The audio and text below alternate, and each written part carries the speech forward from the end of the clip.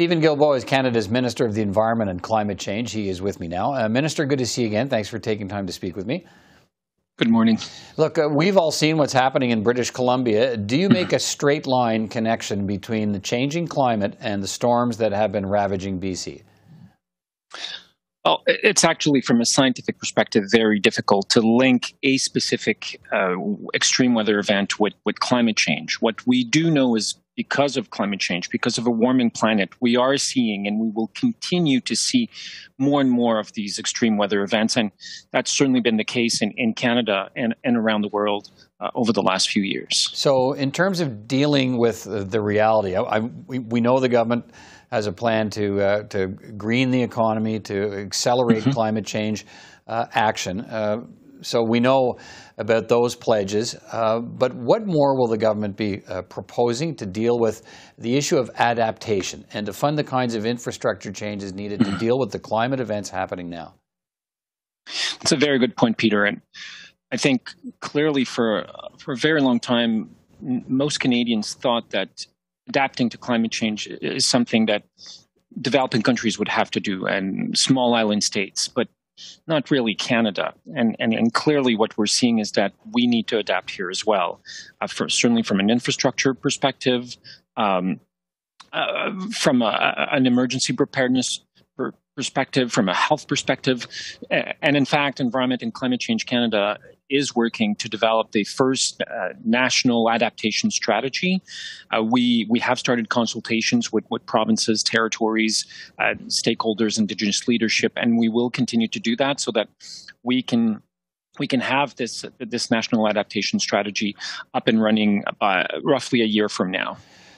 Successive governments have promised emissions reductions targets that they haven't been able to meet for the past 30 years. You say Canada is now on a path to achieve those more ambitious targets. What's changed?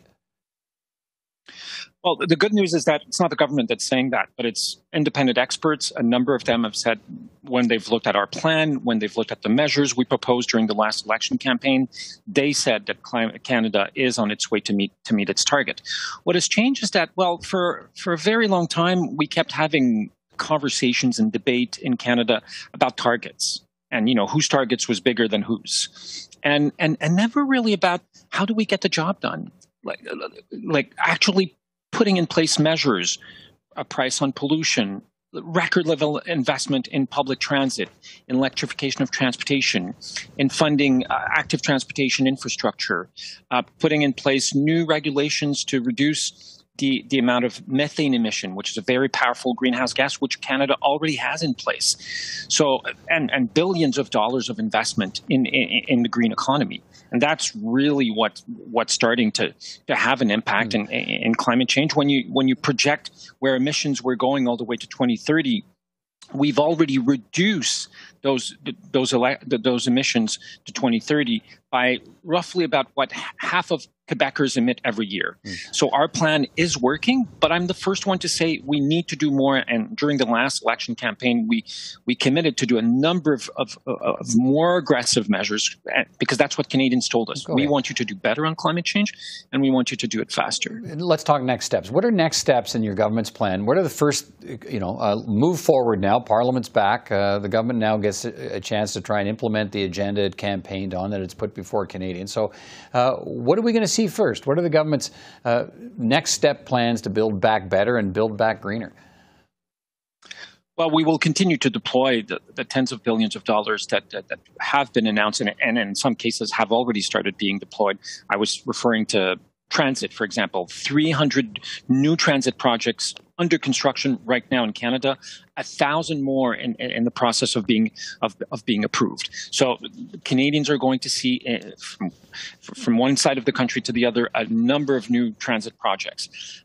We will be introducing new regulations early in 2022 that's called Clean Fuel Standards. So basically, we will force the companies that produce liquid fuels to make them cleaner and cleaner, either by investing in new technologies to reduce the amount of pollution that they make, or blending with with biofuels or investing more in electrification of transportation. So this is coming very early in 2022.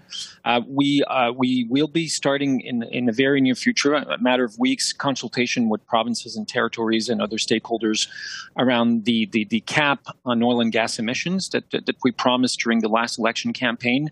We're the only large oil and gas producing nation in the world that has committed to doing that. Why do that? Well, it's 25% of our pollution in Canada, so we need to do something about that. Let me ask you that. But isn't the real difference maker rolling back production, not capping emissions levels? Doing that still encourages production. Well, not necessarily, and I mean, what we have to think and remember is that what is the atmosphere seeing? And if the atmosphere is seeing less pollution, then we're achieving our goal. And of course, we need to be thinking about production of fossil fuels, but we also need to be thinking about consumption, so the demand side of things, which is why I've been talking about public transit, active transportation, electrification of our transportation system. And the more we're successful in doing that, the more we'll reduce our dependency to fossil fuel in the other largest emitting sector in Canada, which is transportation. Both these sectors, energy production and transportation, account for roughly half of our pollution in Canada. So if we can tackle these two sectors, we can make a serious difference in Canada when it comes to climate change pollution. Right. Do you still make the case, as the Prime Minister has done, that fossil fuel projects are still needed in this country to help fund climate action? Is that what you believe? I think what the Prime Minister has said is that every sector of our economy will need to be part of that transformation. So there isn't a plan where the government will work with certain sectors but abandon others in this transformation.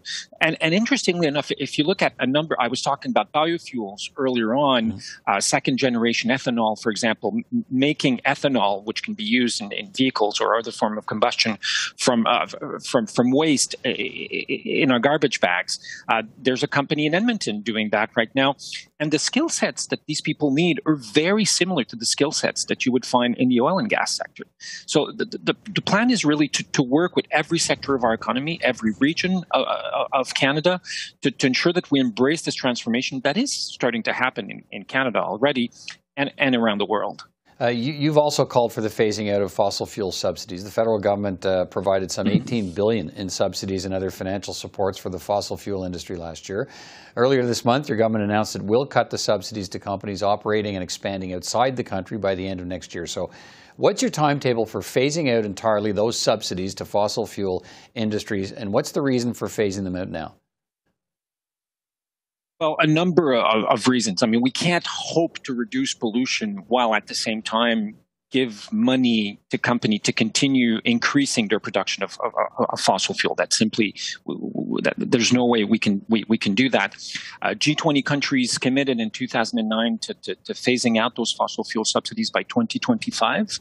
We've taken the commitment in Canada to do it 2 years earlier than our G20 partners, and we've already started reducing by more than $3 billion a year over the last 2 years, these subsidies. So they are declining rapidly in Canada, while we're increasing even more rapidly our investment in clean technologies and renewable energy industry in Canada. So these things go hand in hand. As our investment decline in fossil fuel subsidies, we will be able to invest more and more in clean technologies in Canada. All right, let's finish on this. I understand you'll be traveling the country in the new year by train to hear from Canadians about how to carry out the climate agenda. What are you expecting to hear? Well, I mean, we just came out of an election where people told us they wanted to do better and faster when it comes to climate change. We have a number of very specific measures we want to hear Canadians on. I mean, you and I have been talking about the cap on oil and gas emissions, eliminating fossil fuel subsidies. So there are a number of things on which we would be very interested to hear what Canadians have to say in terms of not so much the target, because I think there is broad agreement on targets, but how do we do it? All right. Minister of Environment and Climate Change, Stephen Guilbeault. Always good to talk to you, Minister. Thanks for your time today. Thank you very much.